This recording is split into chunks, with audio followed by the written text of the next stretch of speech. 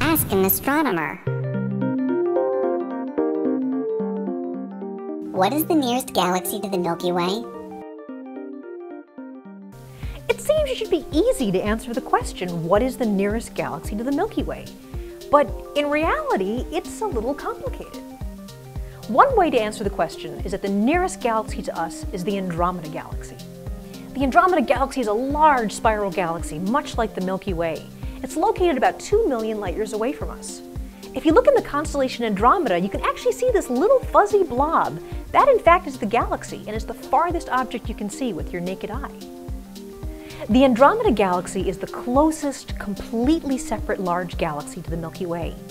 But, there are other ways to answer this question.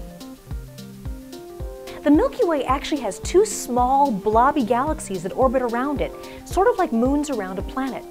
These dwarf galaxies are called the Magellanic Clouds, and they're very easy to see if you happen to be in the southern hemisphere.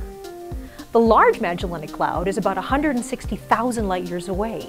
The similar but slightly smaller Small Magellanic Cloud is about 210,000 light years away. But it actually gets even more complicated than that.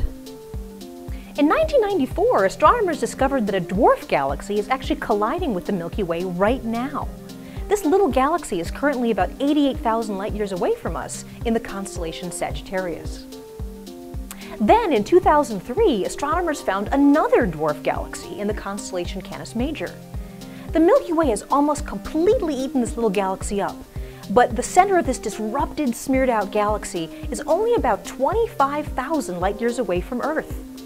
There's no danger to Earth from any of these collisions, but it's interesting to note that we're actually slightly closer to the center of the Canis Majoris dwarf galaxy than we are to the center of our own Milky Way.